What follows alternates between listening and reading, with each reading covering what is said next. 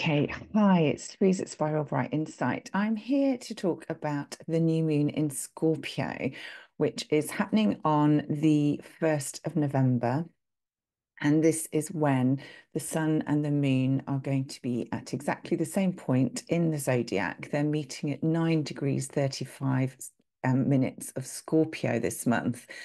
And, this marks the start of a new lunar cycle. So there's quite a lot to say about this new moon. And what I do with these videos, as a galactic and an intuitive astrologer, I bring in some of the key themes that are coming through the astrological chart, pull in some of the themes and energies of the fixed stars and the cosmic points as they are activating the chart, and also feel into some of the energies in a more intuitive way, really with the aim of perhaps building what other astrologers are saying, but with the intention of bringing something that's maybe new that we haven't considered or that we haven't looked at before. So thank you for watching. Thank you for being with my channel.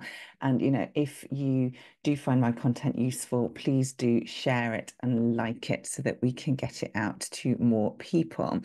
So what we are working with, obviously we have a new moon every month, every 28 days. This is the start of the lunar cycle. It marks a point of something new, a new beginning, a reset. And when the moon is new, because they are together, the sun and the moon, there's no light coming from the sun to reflect on the moon. So, we talk about this being the dark moon. And of course, when we're talking about darkness, and this is particularly enhanced through the energy of Scorpio, which is perhaps one or regarded as one of the darker signs in the zodiac, very much linked to shadow, to going into the depths, sort of below the surface, and having the courage and the ability to perhaps look at certain parts of life and issues in life that, might make us slightly uncomfortable. But ultimately, this is hugely transformational and hugely healing.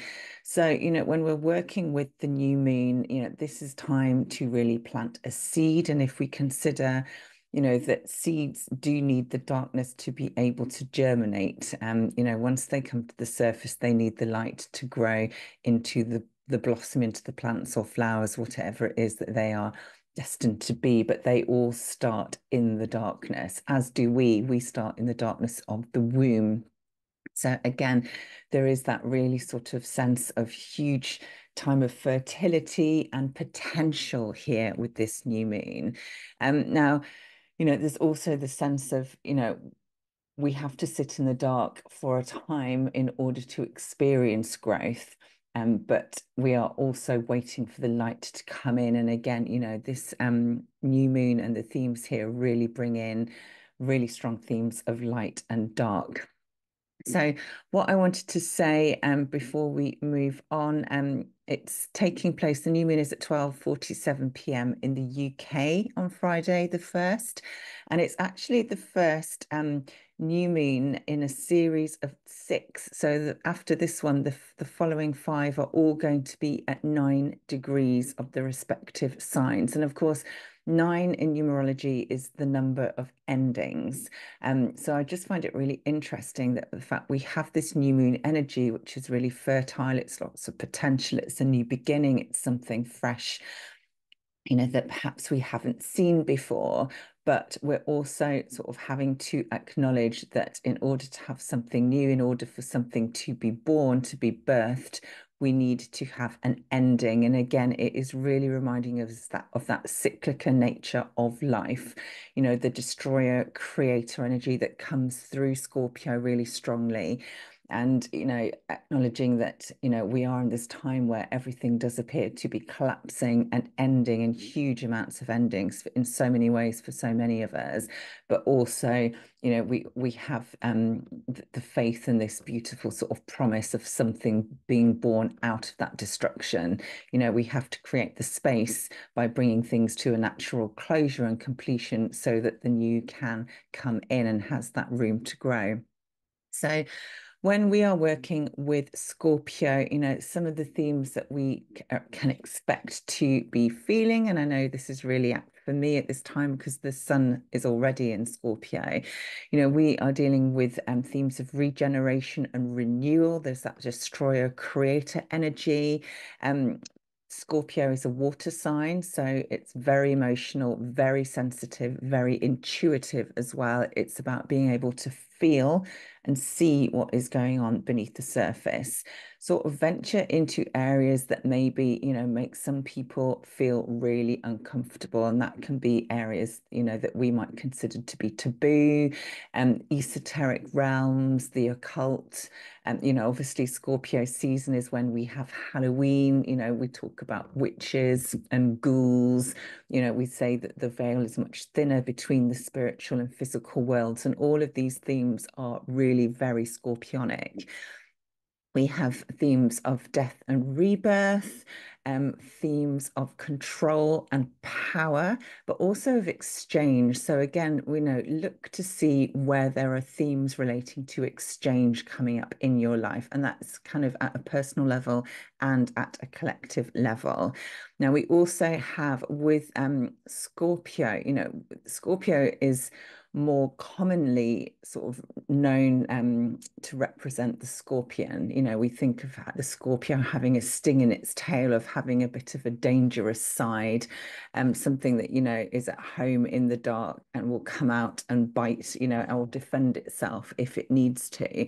But there's also two other animals that are associated with Scorpio, and they are the eagle and the phoenix.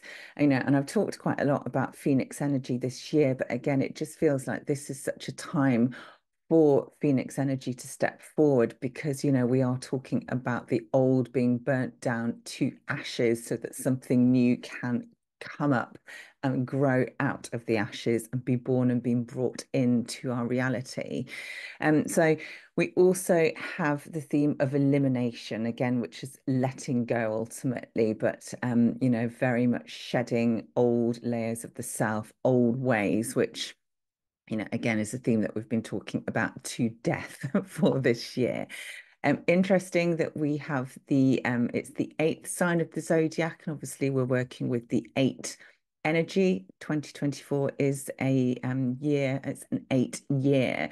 So again, you know, we have this theme of power, of control, of infinity, of flow, and also really sort of bringing more balance to sort of the two realms, or the two sides. So, you know, when you've got an 8, you have equality in the circles, each is a mirror of the other. So, you know, again, straddling the spiritual side and the physical side, straddling light and dark, you know, all these opposites coming into the center. And it's really interesting. I'm going to talk about some of the fixed star alignments in the second part of this video, and how it's really interesting to see how they reflect those themes.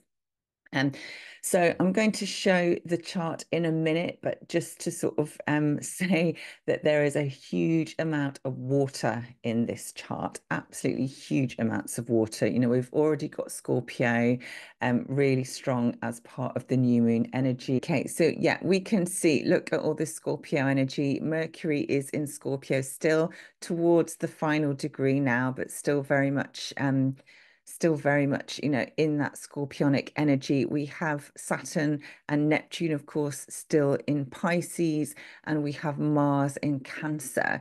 So, you know, we have this representation around the chart holding this water energy very much, you know, in strengthening this water energy. And obviously, when we have lots of water, you know, we are feeling much more emotional. We're feeling much more sensitive. Water can make us more intuitive as well. And obviously, it brings in the themes of flow. So we're reminded that, you know, it is important to stay in flow at this time. But there's also a real sense of cleansing that comes through the water. Obviously, water being, you know, a vital part of life as well. So that really sort of strong regeneration themes coming through the chart. So if we look at I should put my notes somewhere. If we look at, what is going on, and again, I'm not going to take every single aspect out here. I just want to highlight some of the main ones. We have the sun and moon up here at 9 degrees, 35 minutes of Scorpio. And the only real aspect that the sun and the moon are making to other parts of the chart is a trine with Saturn. So, this trine is very much, it's a water trine, so it's very supportive. There's lots of flow. And Saturn in Pisces is really reminding us, we're getting to the end of a cycle for Saturn in Pisces. Saturn is going to move into Aries next year and really start afresh, bring in some really strong new energy. So, for Saturn at this time, it is really reminding us how far we have come and to really check in and to, consider that, it hasn't been easy, but we're getting to the point now where we're given the opportunity to really master a more spiritual side of ourselves and to connect with that. This is very much about support from Saturn, who is often seen as like the more patriarchal, but the sort of the wise master, the wise guru, coming in to really help us through this time of deep regeneration and deep reset. We have this ongoing sextile between Jupiter and Chiron. So they're both at 20 degrees still. They're traveling together, both in retrograde at the moment. And, again, this is just reminding us Jupiter is really expanding through access to new levels of information. There may be sort of an expansion of division or having to choose a side, which is, I can't, say escape the irony of that, given, what's coming up in the States shortly after this new moon. But, so there is going to be an increase in that potentially. But Jupiter also wants to know everything, wants all the facts, wants to consider all the sides. And, with this trying to Chiron, it is through having access to this information, a lot of it coming from within because Jupiter is retrograde. Having this access to information is really supporting our healing process. And obviously with Chiron in Aries, this is healing the wound of the self, the wound of the identity. Looking at perhaps where we have not been able to be our own leader, where we have relied on other people, and we've been talking, to death about the fact that the South Node in Libra is very much about helping us to move away from codependent relationships and step it more into sovereignty. So again, Chiron in Aries is very much sort of supporting that process as well. So this is a really beautiful, supportive sextile that we're working with at this time and will continue to, because they are going to travel together.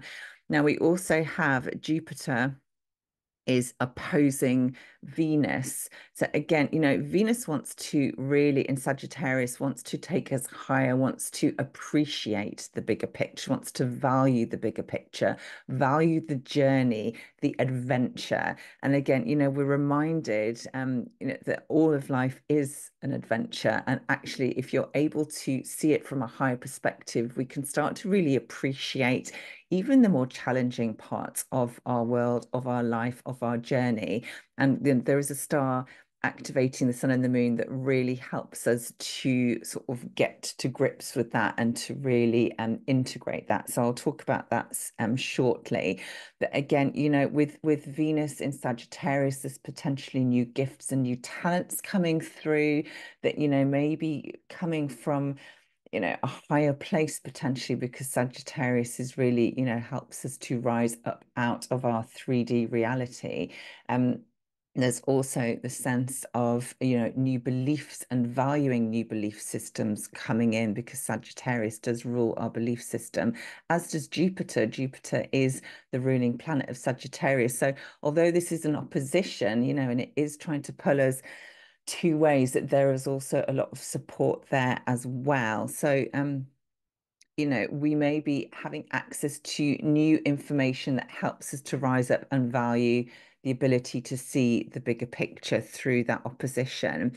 We also have Uranus over here in Taurus retrograde is opposing Mercury in Scorpio. Now, Mercury's already gone past an exact opposition earlier this week with Uranus, but this opposition is still very valid at the time of the new moon. So again, this is potentially quite a challenging, quite a tense aspect, but ultimately they are finding ways to work together. And Uranus, again, we've talked about Uranus a lot, quite destabilizing, breaking through a really strong awakening energy, pulling us out of where we may have become really fixed and attached to our comfort zone, to the way things have always been. And Mercury in Scorpio is really throwing up some really deep, dark secrets and information that has been hidden in Scorpio in the depths. And again, this is really causing a lot of shocks and unexpected, news announcements potentially, but also, quite destabilizing. So we might feel quite rattled. We might be feeling like the kind of the ground or the carpet's been swept out from under us at this time. And this is kind of ongoing for this week, but certainly, very strong at this new moon. And then, we have this beautiful water trine. I talked about the water. We've got Mars trining Mercury, trining Neptune. So, again, it's so much intuition, so much flow, so much emotion, potentially lots of tears. And obviously, tears very valuable for how they can help us to express our emotion, but also very cleansing. So, we may see more water in our world. We've certainly not had any shortage of that over the last few months.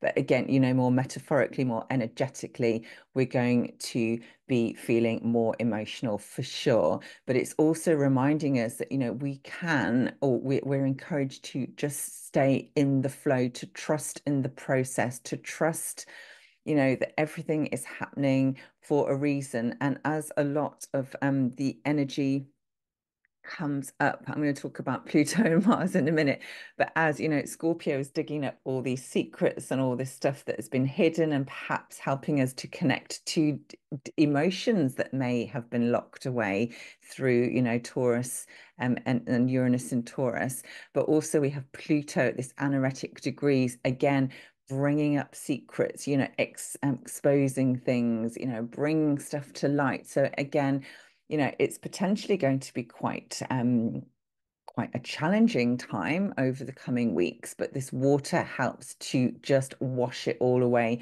to keep us in flow, to keep us, in reminded that, this is part of the process. So we have got this beautiful elemental support to help us sort of ride the waves of whatever it is that we're experiencing at this time.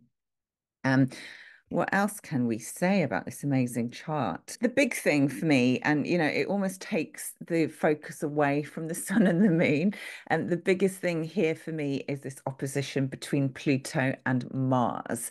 Now, a lot of astrologers, are talking about this being a really dramatic, very tense, very challenging aspect. And I don't disagree with them at all. It is, Pluto and Mars are the ruling planets of this new moon. They both rule Scorpio. Pluto is the modern ruler, Mars is the ancient ruler. They're both really strong energies in themselves. And Pluto obviously wants to transform, but in that process is very happy to destroy everything in order to create. So there's a real death and rebirth, god of the underworld type energy with Pluto at this anaretic degree in Capricorn. Again, we've been talking about this to death. And, but again, anything, we're in the final minutes now of Pluto's sort of stay in Capricorn. This is the last time in a new moon or a full moon chart that Pluto is going to be in Capricorn for another 240 to 250 years. So, this is a big deal. And where Pluto, is hell bent on really finalizing anything that needs to be finished. This is the anaretic degree. There can be a real rush, a real drive, a real panic. In terms of the energy to sort of tie things up, get all those loose ends sorted out. And we've been talking about Capricorn, the patriarchy, systems, structures. And Mars in opposition is the god of war, but Mars is in Cancer. So Mars is not as fired up as he might be because the water is very soothing, very cleansing, is also, designed to put the flames out. But it is nevertheless a really quite tense aspect. But it's forcing change. Both these signs are cardinal signs. This is about forcing something, that the change that is going to be permanent. For sure, but very action driven. There is no sitting around, there's no waiting now. Both signs at both planets at the anaretic degree, something is really has to give. And, this is about meeting in the middle for these two planets to see if they can find that middle ground. And, so, yes, for sure, this is tense, this is challenging, and the exact opposition is going to take place on the 3rd, so 2 days after the new moon, the same day that Mercury moves from 29 degrees of Scorpio into Sagittarius. So, already on that day, Mercury has got all the information he wanted to get from the underworld or from the depths. All the secrets have been exposed. He now wants to really rise up and sort of see the bigger picture and go exploring and see where, this information and these new beliefs and understandings can take us, him. But, let's just look at sort of maybe an alternative or an additional expression of this opposition, this Mars-Pluto opposition on the axis of security. Capricorn is at the top of the chart. It rules the 10th house. Cancer is at the bottom, ruling the 4th house. So we've got this real sense of, in the 10th house, this is where you express yourself in a very public way, where you show up, where it rules your vocation, your profession, your calling in life, but it is very much about being seen. It's also at the top of the chart. So, this is like the closest point we can get to in the chart between what we would symbolically or metaphorically describe as our higher self. Although Pisces is the point where we step into that energy, where we let go of our sort of 3D, of our physical reality, and step into all that is. Capricorn, you're still very much in the physical, Capricorn being an earth sign, but you have this potential to really access, to bridge the higher realms, the higher unseen world, your spiritual self, and really bring it down into the physical. So this is very much about being a bridge. And I really love that sort of expression of Capricorn. Capricorn for me really does represent the ascension journey, the ability to persevere, to keep going, to keep climbing, even when you're standing at the bottom of the mountain, having the faith that, you just know that it's worth making way and making all that effort and putting the work in to get to the top, even when you can't see the summit and you don't know what it's going to be like up there. You just know that you have to get there. And that for me really encapsulates the whole ascension journey for so many of us. It's having that faith, that determination, and that just inner knowing that, it's something that has to be done and you're going to do it come what may. With Cancer, Cancer is at the bottom of the chart, but this energy is really holding us, rooting us down. When we're working with Cancer, we're working with our emotions for sure. We're working with our childhood potentially, but we're also really connecting to our foundations, where we've come from. And this, of course, is our ancestry. But the other expression of Cancer is the womb, because Cancer is the mother energy, the matriarch, the maternal, nurturing, loving, compassionate energy that keeps us safe, that protects us, that holds us in that beautiful, safe, warm space. Cancer is the crab, the shell of protection, the cave, but ultimately the womb. And, very interesting, as I've talked about at the beginning with this new moon energy, this is the dark space, that void where we plant a seed, where we can create, where we are born from. And of course, with the waters, being really strong in this chart. You know, we're reminded of the waters of life, but also that amniotic fluid that keeps us safe, that keeps us nourished, that keeps us sort of alive until the moment where we are ready to leave the womb, to leave that safe space, to move down that birth canal and to be born into the light. And oh my goodness, this opposition for me is just the absolute epitome of that process. You know, we feel at this time, this dark moon, we're in this Scorpio energy. You know, it is very much like being in that birth canal, you know, that kind of we feel alone, you know, we can't necessarily see what's going on. There is a sense of fear. There's a huge sense of fear. There's also a lot of grief coming up because we know that we're letting go of something. We know we're in this process of transformation. It is scary. We don't know where we're going. We don't know what it's going to look like. You know, there can be that real panic as well, you know, again, and with the anoretic degree energy, often there is a panic. So it's like, oh, I've got to finish, you know, it's like I've got to get something done and, you know, I've got a deadline and, oh, you know, I'm just reminded, you know, the process of giving birth is terrifying, you know, and how many women have, you know, been at that point where you just suddenly say, oh, I don't want to do this anymore. You know, can we go back? I can do this. And it's like, um, it's at that point that you just have to surrender and trust that the body knows exactly what it is doing. You know, this is part of a natural cycle. It's a natural thing, you know, for most of us, you know, often there does have to be intervention, but, you know, if we're lucky enough to have a natural birth and that trust that process, you know, it is the body will just kick in, instinct kicks in, and it just happens, you know, almost you have to get out of the way. So this is about surrendering to the process ultimately and really trusting that the body, that nature, that the universe knows exactly what is going on. And yes, acknowledging that, yeah, you know, we may have a change of heart. We may be feeling like we don't want to do this. It's too much. And how many times have we felt like that? But ultimately, you know, it feels like this final push, this final sort of dark night of the soul going through, you know, we've separated from the womb, from that safe space, from what we've always known. We don't know what happens, you know, when we sort of come out at the other end, but we just have to trust. Also, when we're working with Cancer and with Mars in Cancer, you know, Mars is energizing us. It's giving us motivation. It's giving us drive to really turn inwards, to connect with our inner world, to really acknowledge our inner emotions, to respect them, you know, to see how they give us power and ultimately embracing our vulnerability, you know, embracing what it is that perhaps, you know, makes us feel unsafe or uncertain or insecure.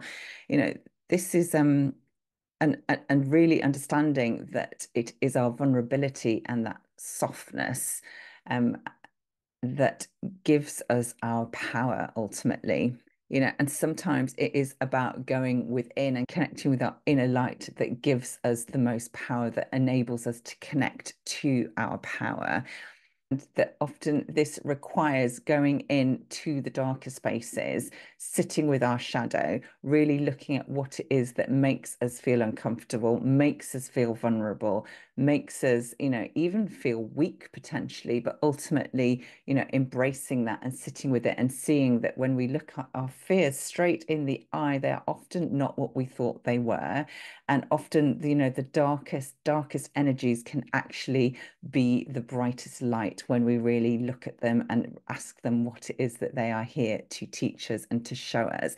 And I talked about this in my recent video where I talked about, you know, the Shapley attractor and the shadow and fear. Again, you know, this is just a continuation of that. You know, it does really feel that, you know, this is the dark night of the soul, but also that there's so much beauty and new birth and renewal and regeneration coming through that. And it is really, you know, about persevering and trusting and having faith in this incredible process when we're able to sort of rise up and see it from a higher perspective.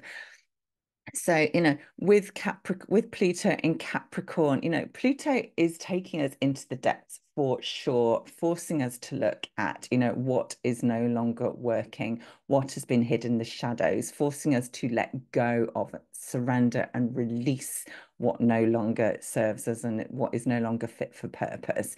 You know, Pluto is pulling everything to the ground where, you know, it has become old and stale and corrupt for sure. But we also have, you know, this beautiful sort of synergy, if you like, with the light and the dark, because Pluto is very much the god of the underworld, but going into the top end or the last minutes of Capricorn, it is about kind of connecting to that more spiritual self, you know, really being on that bridge between the physical and the spiritual, between the dark and the light, you know, and acknowledging, reminding us that we need to embrace and work with our shadow if we are to be able to rise up and to ascend.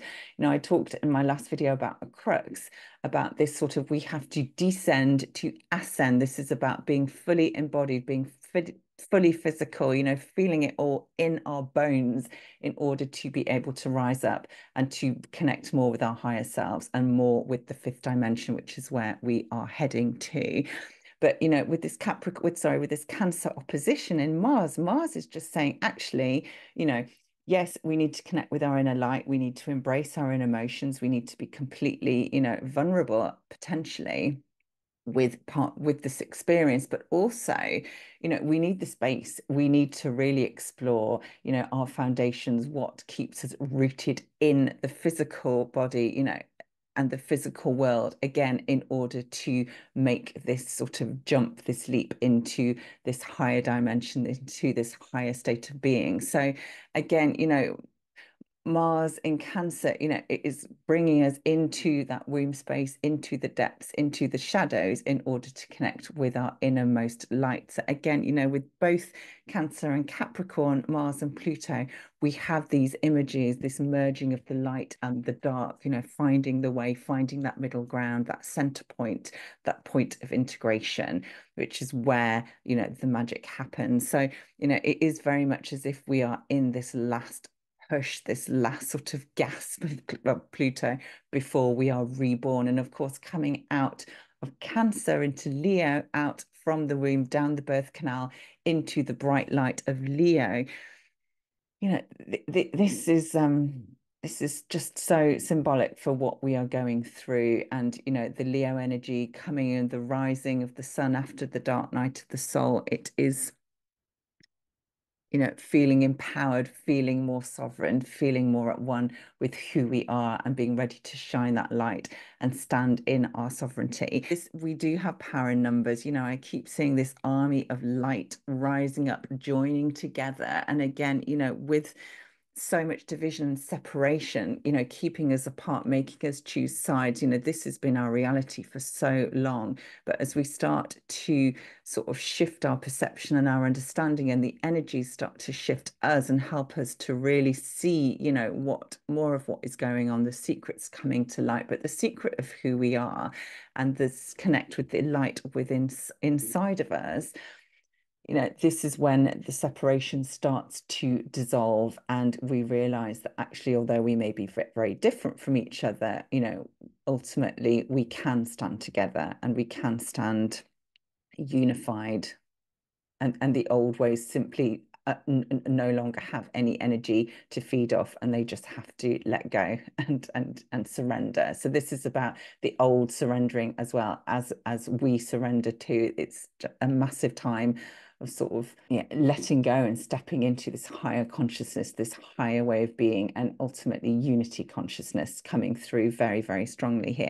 So, you know, I talked at the beginning about Scorpio being very much about this sort of power play, control, exchange, you know, and as long as we play into the hands of those that are trying to control and direct the show, you know, we are giving our power to them. We're allowing them and permitting them to continue.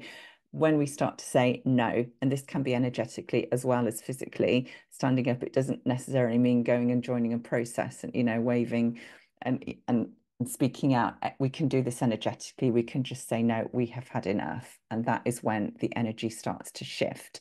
So that is coming through really strongly in this chart. And of course, you know, we've got the beautiful support from the outer planets in this sort of ongoing grand minor trine, you know, with Pluto, Uranus and Neptune, all in these later degrees, these final degrees of their respective signs, lending this support. So this very much universal support from the cosmos to help us go through this process. So I'm just going to talk about some of the fixed star alignments. Now, I've done a video on a crux, which I recommend you watch if you feel called. A crux is actually in a 3-degree orb with the sun and the moon at the time of this new moon in Scorpio. So a crux is at 12 degrees, 12 minutes of Scorpio. Obviously, the moon 9 degrees 35. So normally with fixed stars, we tend to keep it at a 2-degree orb, but I do feel that a crux is really influencing this new moon and the energy of the new moon and what it is that we are trying to bring in. You know, as I talked about in my last video about a crux, you know, this is about being at a crossroads. A crux is the cross, the Southern Cross, you know, a reminder that, you know, we have all, we walk in different paths. We have different paths to walk. We are going in different directions. You know, even on our own sort of unique individual journey, we're going to take many different paths. We're going to try different sort of outfits on for size. We're going to have different roles. There's all sorts of different aspects and expressions of our journey. But when we have the cross, you know, this is about two paths, two sides, two ways of being, not necessarily coming together, but finding that middle ground, that meeting point, that crux, that sort of inner light, that the thing, the thread that binds us together. And for me, this new moon is really encouraging us to look at that. You know, the separation and division has become so loud, so extreme in our world. But ultimately, you know, this is about being given this invitation and this beautiful support to find that common thread, that common ground.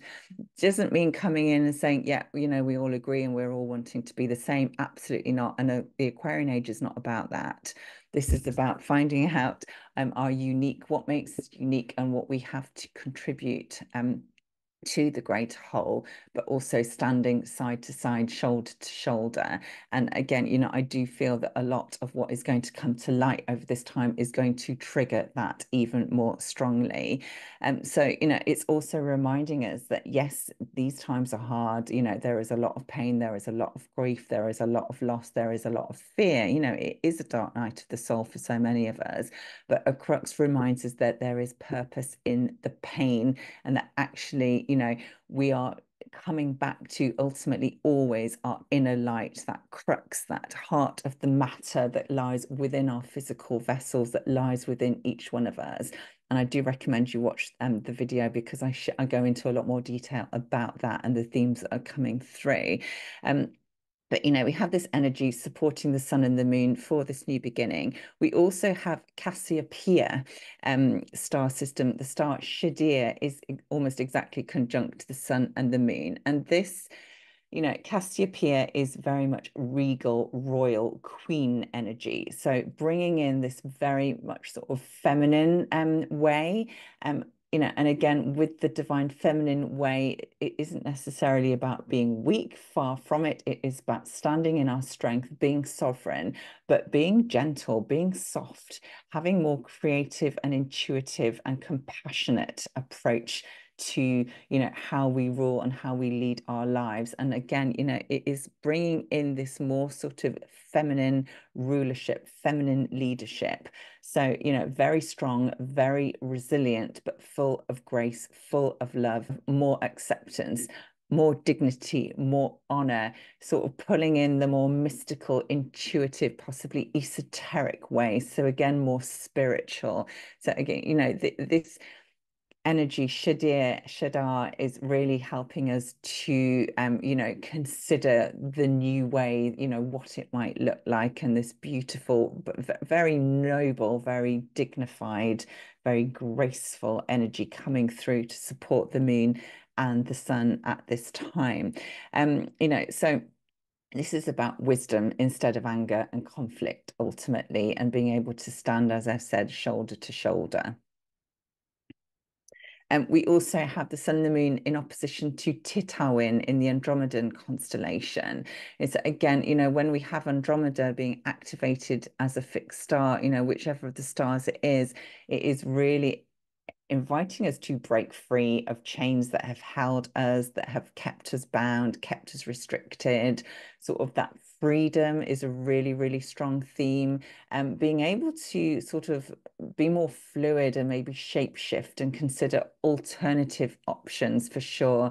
Andromedan energy is much higher frequency than we would be familiar with from our 3D perspective, but it is very much about wisdom and knowledge and having access to, the wisdom that is going to see us through, that is going to help us break free where we've become attached, where we have become blocked in. So really, really beautiful energy, very transformational, but also the real sense of a spiritual warrior comes through, and obviously with Mars and Pluto um, very active in the chart. These are quite warrior-like energies, but again, it is taking that, Mars in Cancer is much more compassionate, much more feeling, more intuitive, more in touch with his emotions. So again, really reflects that Andromedan frequency as well. Yes, we want to fight, but it doesn't have to involve bloodshed and trauma this time. It has done before. It doesn't have to going forward. Mercury is conjunct Hadar in or Beta Centauri in the Centaurus constellation. Again, Mercury bringing through this higher understanding of these Hadarian frequencies and themes, which are ultimately all about unconditional love, connecting to nature, connecting to a much more collaborative way of being, a collaborative way of working, understanding that we are all one. This unity consciousness comes through really strongly with Hadar. But yeah, just beautiful. With Hadar, it is almost as if we breathe love. There is nothing other than love. There is no other way. So again, that is really beautiful and sort of bringing through this kind of understanding and these messages at this time from Hadar. And also understanding the power of nature, which ultimately brings us back to Gaia and Earth and her signature, and power of our physical bodies as well, which takes us back to a crux. So many things sort of weaving together really beautifully. We also have Venus is conjunct the great attractor, one of the most powerful cosmic points. Venus really showing us where we can embrace new gifts, new ways, new understanding and value new belief systems. But, this is about with the great attractor, this is about having the ability to bend time, to see round corners, to have that really psychic vision, to know all there is to know without anybody trying to pull the wool over our eyes. And it really takes us much, much higher than perhaps we have been before. So it's really, empowering to have the great attractor activated in this chart at this time with everything else that is going on. And Venus is also opposing Rigel or Rigel in the Orion constellation. Talked about Rigel quite a lot. But for me, this is about really having the ability to push through confusion, to release any sort of programming or mind control or manipulation of our understanding of information that has kept us locked in one way of seeing things. Rigel really shines a light on, where that might have been taking place and helps us to really push through it. So again, it's an opposition. We have this energy almost being projected onto us. We need to reach out and take it. It isn't necessarily there and integrated, but it is an option if we are ready to open our minds and consider a different way of looking at things. So those are the main, actually, no, there is one. So we've talked about, obviously, Pluto very close to Lyra Alad-Far. So again, we have our sort of galactic ancestry, if you will, sort of coming into play a part. What's really beautiful is the fact that Mars at 29 degrees of Cancer is conjunct Monoceros, one of the stars in Monoceros, which is unicorn energy. And I just love that. If we come back to this image of, Mars is really pushing us down the birth canal, being born out of the womb. We have the unicorn energy literally guiding us, leading the way, shining a light, holding space. And obviously the unicorn energy, really high frequency, very much about unity and peace, hope, and really helping us to step into a much lighter way, which is going to come as Mars moves into Leo. Of course, that inner child, that frequency of play and joy and fun. So that is so beautiful to have Monoceros sort of lighting up this opposition. Again, like I said, there's different ways to see this aspect, but when we add in the unicorn frequency, it just really elevates it.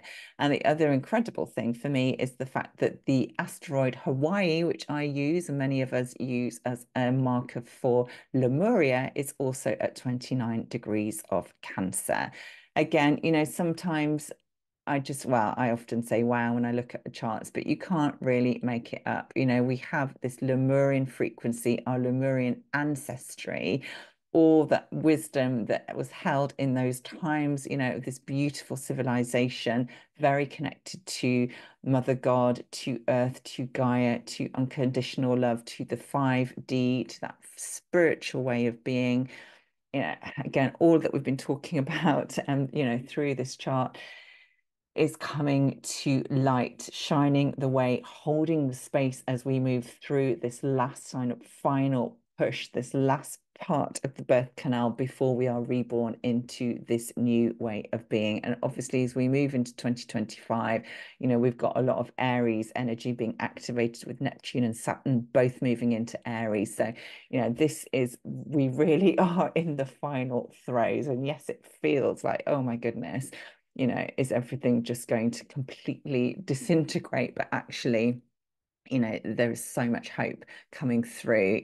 Every time we look at a chart, there is always this guiding light, this beautiful energy just holding that, sort of helping us to keep our faith alive, if you like. So, so much beautiful divine feminine energy, as well as the darker aspects as well. So again, just coming together, integrating that shadow, where we have Mars sort of reconnecting us with our Lemurian ancestry and our Lemurian heritage and all those memories that so many of us have from that time.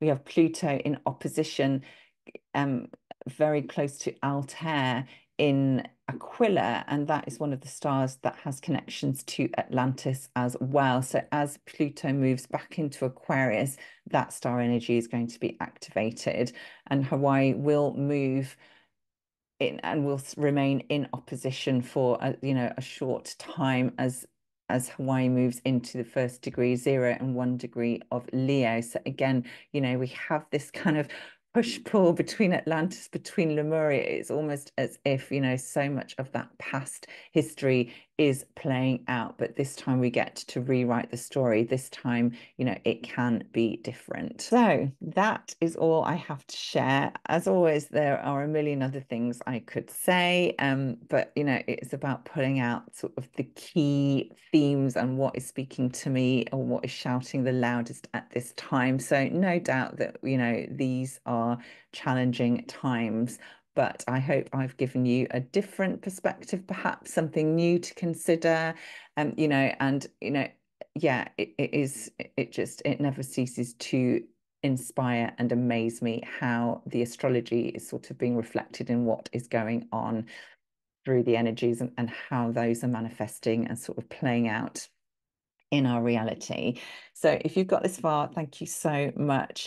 You probably know, but I'll just remind you, I have a monthly newsletter that I send out. It will be going out at the end of the week, hopefully. I still have to write it, but that is just a kind of heads up of what to expect for the month ahead and where we're at for November. That's right, isn't it? November 2024, as we step into the 11th month of the year. And you can sign up for that on my website, spiralbright.co.uk. And I do have readings available, energy work available, card readings. So if you are looking for insight or support with anything, feel free to get in touch and let's explore how we can work together. If you are interested in learning more about galactic astrology specifically, I highly recommend Julia Balaz's course. The link to that is in my description box. It's on Teachable. And that is, you can either do a Galactic Astrology 101, which kind of gives you a basic understanding of how to read your chart and interpret the energies, or if you wanted to take it further and do the course that I did, the Certified Practitioner course, that is really extensive but incredible, and highly recommend doing that as well. Even if you don't want to be a practitioner, the content that you get in that course is just beyond. So yeah, I'm going to leave it there. Thank you so much for watching, and I will be back soon.